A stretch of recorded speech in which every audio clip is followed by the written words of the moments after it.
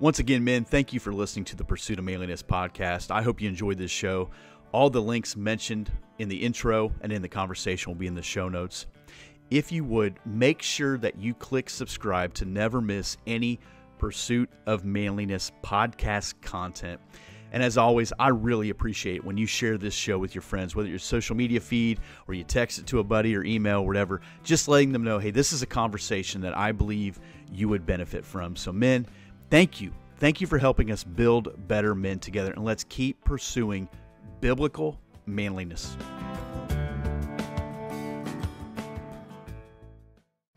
Well, men, at this time, I want to welcome Stephen McAlpine to the Pursuit of Manliness podcast. Stephen, did I say that right to start with?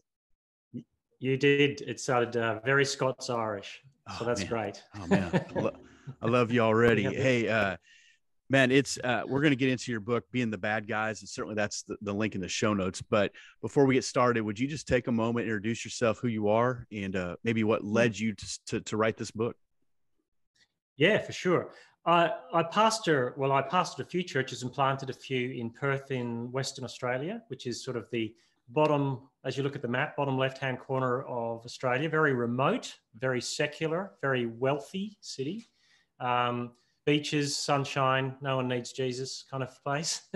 And I've been pastoring there and writing and speaking various things. I work for an evangelism organization as well, part-time, called City Bible Forum, which is really looking to link people up in the workplace with the scriptures and helping Christian workers figure out how to live in the current context. But I've been pastoring churches mainly and helping a few churches through some difficulties. So at the moment, I'm a gun for hire in places where there's been a little bit of church trouble at the top of the tree, and I come in as the lead to help them sort out their issues. Married to a lady called Jill, and she's a clinical psychologist. And she's very busy because I think she sees the tsunami wave of all of the cultural mess that I preach about. She sees the results of. And we have a couple of kids. One's in ministry. One's a young boy in school. So our daughter's involved in one of the church plants we worked at. And Perth is my home, though I was born in Northern Ireland. So I've come from a very fundamentalist Northern Irish background, which is very sheltered. And then being in Perth, where I've been a writer and thinker for a long time and involved in ministry, just how you navigate that cultural space. It's been interesting. Mm-hmm. Spent a bit of time, you know, I'm a runner, so I'd run 4,000 or 5,000 Ks a year just to run the crazy off and that kind of thing. So ministry's intense. I'm an introvert, but I found myself in a job where you're required to be on the stage all the time. You might know what I mean. I know exactly what you mean. Not about me though. Okay. So, I've reached out to you because this book, and the notes will be in the show notes here, but I was going through Amazon recently trying to get my books for 2022 and just, okay, let's be building that reading list. And I came across this title and I thought, oh, I'm for that. Let's check this out. I gotta be honest, I didn't know who you were or anything. I didn't know anything about the book. And I got into about the first page and I thought, this is different than I was anticipating. And it's better. It's better than I thought it was just going to be okay being shrewd or kind of being, not being a pushover for a Christian. But you talk about this in the introduction. You say, because the only way to stop being a bad guy in the eyes of the world is to become what the world says is a good guy. And right now that means compromising all kinds of areas where the world beckons one way and the Bible points to another. Now, our natural inclination is we don't want to be, quote unquote, the bad guy. Like, I don't want to come across that way. Can you give us some examples of this tension, maybe what you're working through or what led you to write that? Yeah, and the big one currently in the culture, clearly in the Western context, is on the sexuality and identity issues around gender. There's no way around that. And what you'll find is if you've got a church framework that rolls over on that and says, we'll just go along with the cultural framework, you get a seat at the table. Yep. But it is the shibboleth moment in the church. And I found as a pastor, many people are asking, what do I do? I'm in a workplace where it's Celebrate Diversity Day and I'm in charge of, this floor's or this department. How do I manage this? And I say, well, you might not. It might cost you your job, but we want to find a way to navigate that well. But also churches are finding that the secular framework is saying, churches, if you just got on board with this identity thing, you'd be okay and we wouldn't come after you. It's only a little thing. It's only a thin slice. You'll be fine. But I think that's a gateway drug. I think that's a gateway drug to further compromise. And we can model to the world what an identity formed in Christ and what a life looks like that doesn't have our sexuality as our primary foundational understanding of identity. I think that's where the culture is at. It's an identity question. Mm-hmm. And when you've got scriptures that are packed full of how our identity is in God, don't give that one up. We shouldn't be giving any of them up. You're right. You know, we'll get into it in a minute, but we kind of think if we just play nice, we'll get to run parallel to the rest of the world. And, you talk about getting a seat at the table or, shoulder to shoulder in the marketplace, which isn't necessarily true. You talk about, being offered a rival gospel. There's a lot of churches that are saying what they're about and, have all these signs and banners and, and websites that say we're for these people. But he says the narrative that seeks to first expose the Christian gospel is as they're trying to expose it as bad news and then replace it with a much needed good news. We've been given the good news, but somehow we've compromised it collectively that's a sweeping statement, but as Christians in general, we begin to compromise it because, again, we don't want to be perceived as the bad guys, right? That's right. And there's some issues where we've got to take our medicine because some churches, you only have to read the newspapers or the online journals to see ungodly leadership, sexual scandal, financial scandal. But by and large, the average church where people are going, you're always faced with the compromise issue of, will I live like the world? And it's not necessarily around sexuality. It's where will I find my source of satisfaction? And do Christians look weirder than their non-Christian friends? I think we spent decades trying to fit in, and then the culture just kept shifting. And it's to do with money and how our attitudes to giving and how our attitude to service and sacrifice. And Carl Trueman's book, I think my book is probably the exam notes version of Carl Trueman's book on the rise and triumph of the modern self, where identity issues are so embedded in our culture as the good news. If you can find out who you are individually and you can self-actualize, you'll be free and liberated. That's the gospel of our culture, which goes against the grain of self-denial is what Jesus calls us to, not self-fulfillment. Jesus says, if you die to yourself, you will live. And the culture says, if you die to yourself, you're an idiot. Yes, You've got to be the truest you can be. And Christians suck that up just as much as anyone else. And we can be, 5-point Calvinist or Wesleyan down to the back teeth or whatever we are in our thinking theologically, and you can be baptized and a member, but you still think like a consumer when you come to church, that what's in this for me? How do I craft my life according to what church, if this church doesn't give me what I want, I go somewhere else, or all these sorts of things. And what you find is that our mentality is that we're being discipled Monday to Saturday with a very effective discipleship program that the world is offering us. And a little bit of evangelical light on the surface on a Sunday ain't going to cut it. We're going to have to go deep and rich and thick in the next 30 years if we're going to arrest that trend. Even with that word gospel, people are for the gospel as long as it means I'm saved and I'm going to heaven. But when the gospel gets personal and it starts talking about your sin and your repentance and your need, we might find a different church that becomes a little more like Vacation Bible School for grownups, that becomes a little more entertaining, a little more anonymous, less threatening, because that's what the world's offering. You can have anything instantly. And if you don't like it, we'll just move on. And that includes divorces and jobs and even the way we treat our children, et cetera, that there is no, I've been buried with Christ. Therefore I no longer live, but Christ lives within me. Our culture really struggles with that. And so if you're a church that's trying to preach the gospel and you see a church down the street that's just busting at the seams because they're running an entertainment, that's tough. It is tough. And I would say it's a sugar rush in one sense. And sugar rushes, and I'm a runner, run a lot. Sugar rushes will get you through the next kilometer, but you better have put the protein and carbs in your body over the last month if you're going to run a marathon. A gel halfway through ain't going to cut it. And I think much of what we've done in evangelical light is to give the sugar rush that touches the felt need.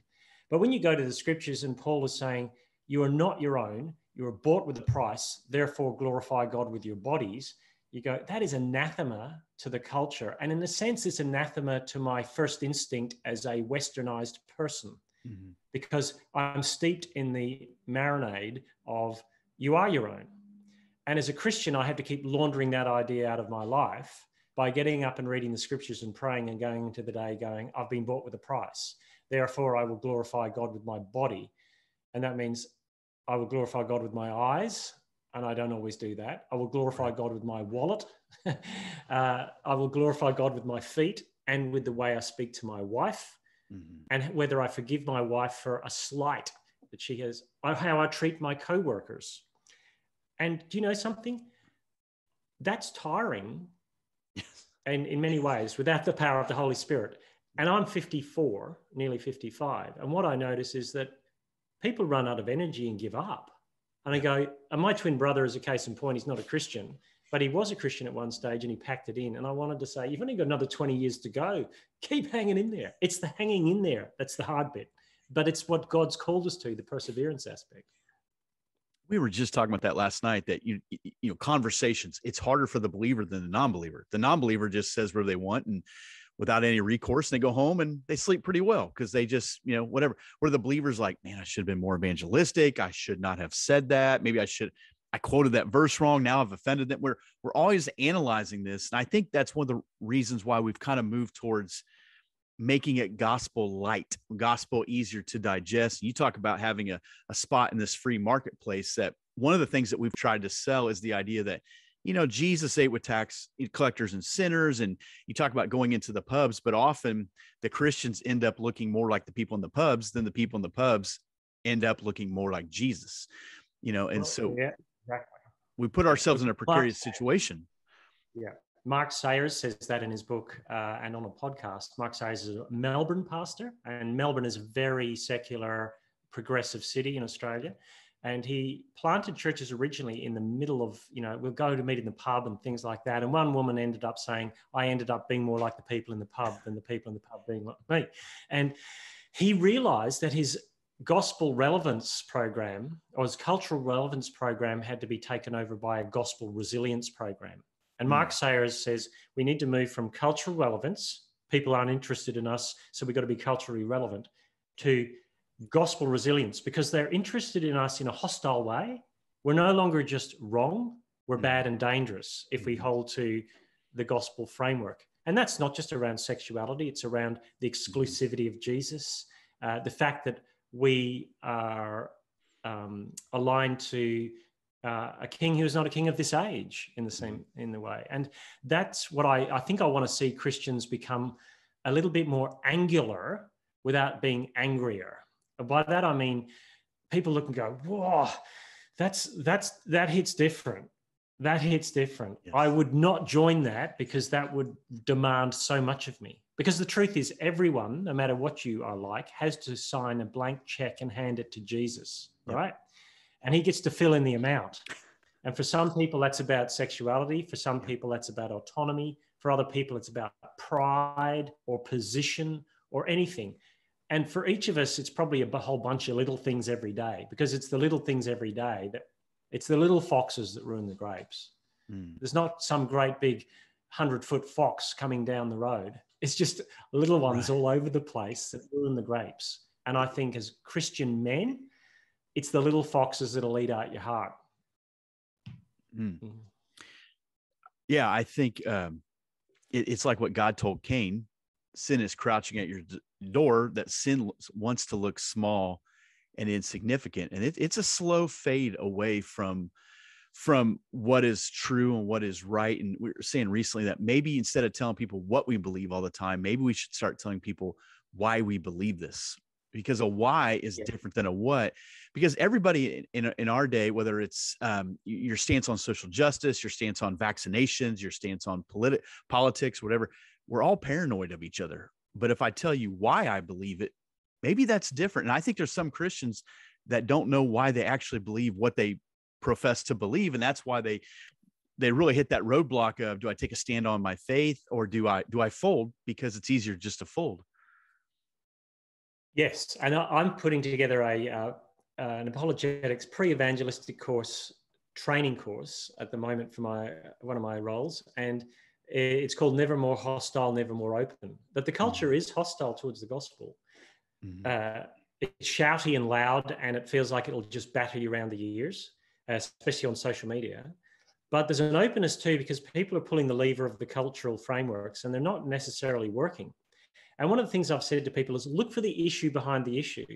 What is the key issue behind sex? It's about identity. Who am I and where do I belong? What is the key issue behind science even? It's about meaning, and where do I find meaning, and how do we come about? And it's very easy to feel that the surface issue is the issue, but we need to spend a bit of time listening to people and then responding with wisdom, because at the moment, the more we go blah, blah, blah loudly on social media, people just haven't listened. And I think if we shout louder, it's a bit like going to, Southeast Asia for your holiday and getting lost, and you're wandering around looking for the hotel, and you ask someone in English, and they go, no, I understand English. And then you just shout louder, and you speak English slower and louder, thinking that might change it. Right. And it doesn't.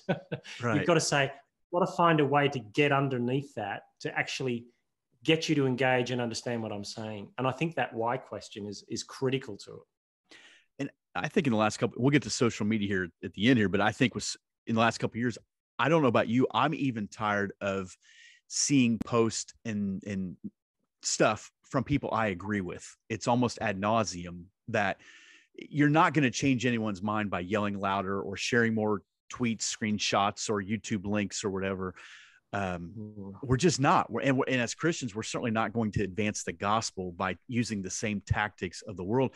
The church is built to influence culture, not have culture influence the church. We should be mindful of the times, but it was the church that would go out and when people, share the gospel, and those people then would come in for worship or get to, we've lost that. We're now having meetings to discuss what the culture is telling us, and then thinking, well, how do we respond? Well, maybe we need to get back to what Jesus told us, and maybe bring that light into darkness and let the darkness figure out how they're going to respond. Yes, that's a really good point, because I'm a pastor, but I think, as I see a lot of solutions, and something I talk about in the book, is that the church is the solution, in Jesus as king of his church, and the church is the solution. It isn't that the church needs to change. The church needs to go deeper into Jesus and be that alternate ethical community. That's what I call it. Yes. An alternate ethical community that people look at and go, whoa, that's very different. It's a different cultural understanding. It doesn't use the weapons of this age, because you're right, like Twitter or Facebook or YouTube, they're good things to use.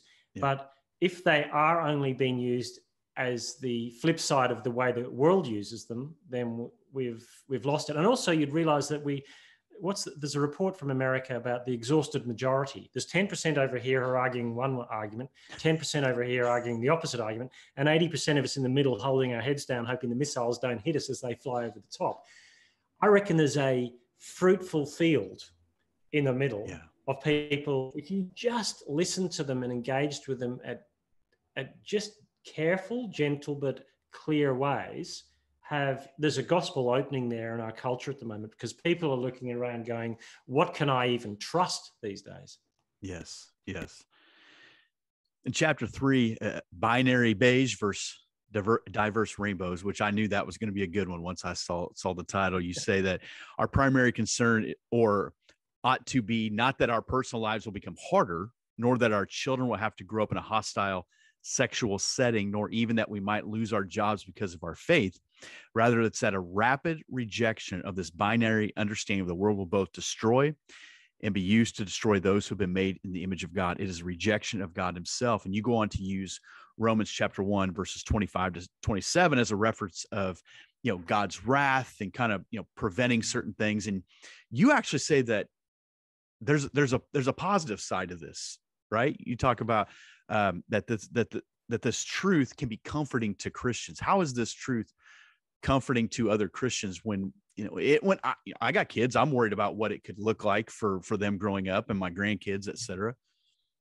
Yeah, look, I think in one sense the truth works. So that's the other thing. Yes. I'm ultimately pragmatic about the truth in this sense, in that it actually works. A life lived with the grain actually looks different over time to a life lived hard against the grain. And by that, I mean the grain that God has put into us to live. That's why there's the wisdom literature of the Bible, because if you do this, pull this lever, this will be the result. And if you do things constantly that are against what God has done or against how God has put us together, don't be surprised when you've got a mental health crisis in your country. As I say, my wife is a clinical psychologist, and you can say what you like about the sexual revolution, but it's kept us in a nice house because she's booked out. She's got people on the wait list and yes. for months. And all of it is to do with, I don't know who I am. I don't know where I'm going. And all of the choices I make that were promised to give me liberty are not giving me liberty. And I think you can be confident that as you do church together with Christians who are going, let's live this out in a meaningful way, your kids catch on to that. They may stray a little bit, or they may be influenced by the Babylon in their back pocket, their phone. But in one sense, it's the deep, thick relationships they form in community that are going to shape them more than anything. And I think the church has got a great opportunity to be that and to showcase what it looks like living as forgiving, generous, loving people who are holy. Because I think there's something deeply repellently attractive, I call it, about that. It's scary, but it's good.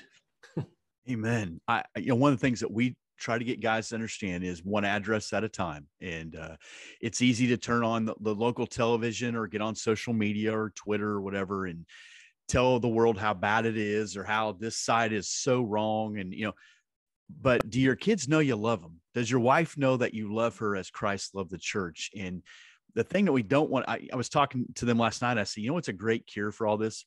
Minding your own business. So if you can just focus on your own family right now, that might be the starting point. That might be because that is a non-negotiable. We are called to love our wives well. We're loved our children, our daughter-in-laws, son-in-laws, whatever. So don't you agree with that? If we just get that address right to start with, that might be the first piece of the puzzle to see some change in our world.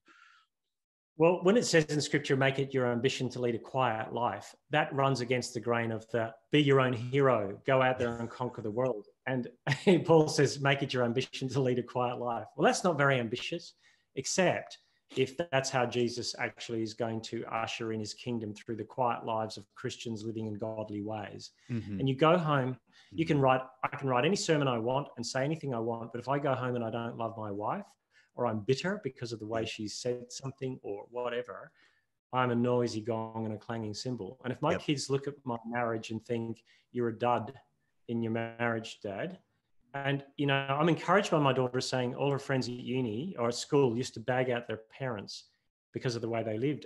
And she felt like, oh, my parents seem to be okay. And then the report, I said, really? You never say that when you're arguing.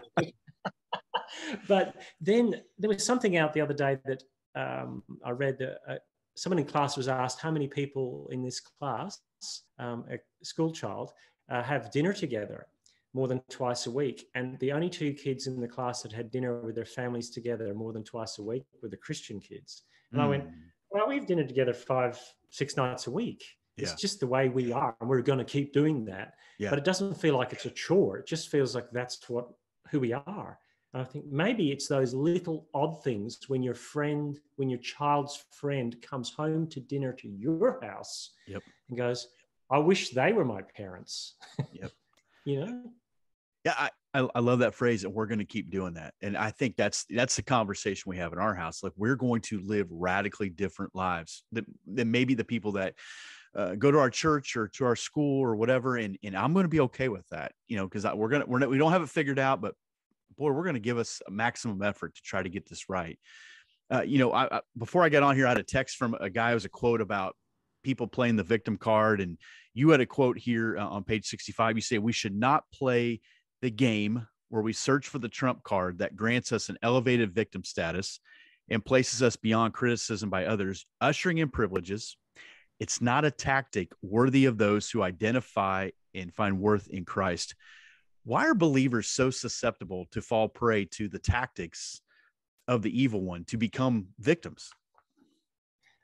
Because seemingly it works. Because in our cultural framework of intersectionality, the more victim framework you can show, the more biscuits you get from the culture. Or biscuits be a scone in Australia, cookies. That's the word I'm looking for. It's not just 11 hours time difference, there's a whole cultural difference in the way we speak. But you get a cookie from the culture and you get a seat at the table if you can show that you're a victim. Yet there's two things there. It's hard to see that we are victims when we are very wealthy, and even Christians in Australia, which is a much more secular place than in the US. Here's something we have. We have Christian schools that are populated only by Christian teachers, funded 2/3 by the government. Hundreds of them. 33% of Australian kids go to a independent school, most of which are Christian schools funded by government. And you can hardly go around saying we're a persecuted minority if that's the case. Now, that means a lot of kids are going to schools who aren't Christian, who are going to Christian schools because they're open policy. Right. But we've got to be careful with the victim status. Now, I do think that we are being hassled in the media and the public square, and there are some very ungodly decisions being made. And people in my church struggle at work when they get hounded because of their views. But we're not living in Yemen as a Christian or Afghanistan. Right. And I think we have to be very careful. So what I want us to do is say, a great book you should read would be by the foreign affairs editor of our national broadsheet newspaper here in Australia called, the guy's called Greg Sheridan. And he's written a couple of books on Christianity in Australia. And he said, we need to be happy warriors. That in the culture, yes, it's a fight to be Christian in the culture, but there's something about joy that has to be central to who we are, not victimhood or, woe is me, it's more than my job's worth. We have to be the kind of people that go, in the midst of all this, because the scriptures say there's great joy, even if, in 1 Peter, even if now it is necessary for you to suffer trials of many kinds, because these trials will test your faith. Perhaps we just haven't had it tested enough. And I do think that America's a little different to Australia, that I think there'll be a more rapid falling away among cultural Christianity in America. Yep. We don't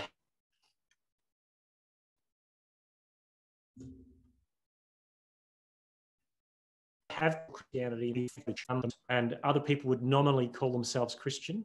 But we've always been a little minority in the sense of actual people going to church believing the gospel. So we don't feel like we're victims because we've never had the ascendancy. There's cultural Christianity, but the people who go to church are very small. And I think Australia could probably teach America a few lessons of what your future might look like in 20 years' time if this cultural Christianity in America continues to shrink. You're going to find that the people that are left over are the fully committed people, because it's going to get harder to stay a cultural Christian. I don't disagree with that at all. I think I was talking to someone today that just even through COVID and the lockdowns, whatever, we've seen an interesting thing in America, who's come back and who expects service online. We kind of turned it into a food delivery service type of deal when it comes to churches. And I think the narrow road has thinned out significantly in American Christianity. However, we're not really persecuted as much as we're just being aggravated or annoyed. And so if you always cry wolf every time something doesn't go your way, when it does turn, and it will probably get worse, it'll be, falling on deaf ears. So we need to go back to what is true, what we believe in, the hope that we have, and make that our proclamation. As John says, we proclaim this to you. We've seen it, we've heard it, we've touched it. It could not be more real to us. And again, I think that's the message that Christians need to portray. And your book does a great job of showing, what do you do when you're at work and we're all supposed to wear, rainbow t-shirts now, or we're all supposed to sign this thing. And it's easy for you and I to say that. It's hard to walk into those environments though, right? Yeah, look, I think for me, 25 years ago, taking a ministry option in work was the hard option. And now Yes. I think it's the slightly easier option because it's a sheltered workshop, because you're not going to have to go through some of the hoops that people in the workplace are going to have to jump. And it's different for different groups. I think for white collar workers, it's kind of a slow strangulation. But I've got a big enough family that some of my brothers are very blue collar workers and farmers. And those situations are very different. It feels much more confrontational, much more raw. It's almost the cultural, it's an unsophisticated ungodliness in a blue collar setting, and it's a much more sophisticated ungodliness in a white collar setting. And you have to be able to prepare your people for what form of Babylon they're going to get tomorrow morning at work when you're at church on Sunday. Your job is to equip them for Babylon on Monday morning. That's interesting. Because I would think it'd be the opposite. The blue collar guys are a little more rugged, a little more, dirt under your fingernails. And at least that's been my experience. So that's something to really consider there. You talk about here, page 74, for many Christians, Twitter and Facebook have become the means to push hard against anti-Christian sentiment. Twitter, Facebook, now there's Getter, Parler. I mean, there's a new one, MeWe, there's a new one every day. Whether from a legal, political, or cultural channels, how much time should we spend doing this? It is all that helpful in the tall task of showcasing Jesus. Christians of all people should have no fear of being viewed as wrong. We are not self-justified people. We are Jesus-justified people. So what advice do you give us to utilize these platforms to the glory of God?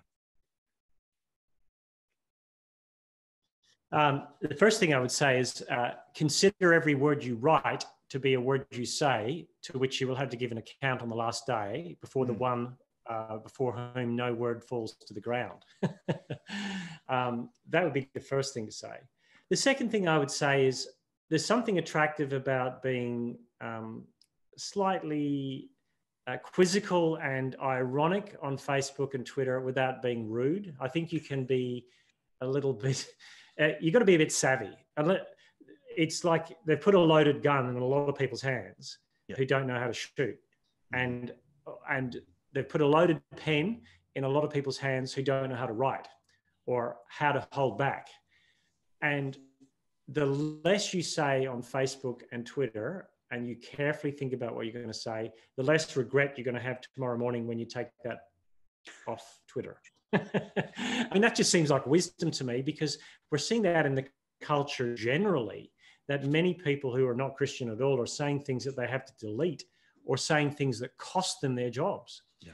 Christians have to have a little bit more wisdom than that. So I think we can say things on social media, but it's such a bald platform. It's such a non-nuanced way of engaging with people that the slightest slip of the pen or the keyboard can be, amplified beyond what you intended. And I just think we have to be very careful with that. Jesus, when he was reviled, did not revile again, but entrusted himself to the one who judges justly, which didn't mean that there would be no justice. It just meant that it might not be in your timing. And we like justice served immediately. And Douglas Murray has written in his book, The Madness of Crowds, and Douglas Murray is not a Christian, that he thinks Christianity is the only safety net in a culture which has no forgiveness if you get something wrong, especially on social media. And I think that's a telling sign that Christians on social media need to temper themselves so carefully, because you can go down a rabbit hole and find yourself saying things to people that you'd never say to their face. And they are made in the image of God, those other people. I think we forget we are called to live radically different lives. And that's going to be in the marketplace. That's going to be in our churches. And that's certainly going to be on social media as well. We're not to look like everybody else. We don't have to be a doormat. We can be shrewd as snakes, innocent as doves. But at the end of the day, using those things to the glory of God, like what we're doing here, using technology to the glory of God, having a conversation that we believe is edifying, hopefully encouraging a lot of people. Or you can do the opposite. And I think you can do a lot of damage. And and the enemy of our soul is working around the clock, right? To try to trip us up, to try to make us paranoid. A lot of paranoia right now. A lot of people assuming the worst about one another. And Stephen, thank you, man. I know we got a major time difference here. I appreciate you doing this. Where can we find this book? How do we get in touch with you and what you're doing, brother? Well, I'm hoping it's being sold in good bookshops. That's right. It's interesting. My mum's cousin was in, who I don't know that well, but she's in California. And I just got a text message one Saturday. Did you write a book called this? Because someone in the conference is talking about it from the front. I said, yeah, that was me. So the Good Book Company sells it in the US, UK, and Australia. And I think it's taken up well in the UK and Australia, because I think it's probably a few years away from really hitting its stride, the whole secular thing in the US. But I also blog at stephenmcalpine.com, and I blog about these issues blogs are easier than books, by the way. You can write 1,000 words and walk away, but your editor is always on your case about the argument you didn't make in chapter 3. But I think you can contact me there at my blog, or go through there. And I think the follow-up issue for me, and I think as a pastor you'll feel this, is many people ask after I wrote that book, what next? What's the next 30 years look like for those involved in ministry? So I'm starting to write some stuff on that. What does the church need to look like in now? How do we have to put the things in place now? That means in 2052, we're a faithful, flourishing church in what I think will be an even harder culture. I think that's a key to me. How do we put things in place now to be prepared for then? You can't take out of the bank what you haven't put in. You better stash it away now. Man, that's good. That's really good. I will say this. This was my first encounter with you, finding this book. I found it through Amazon.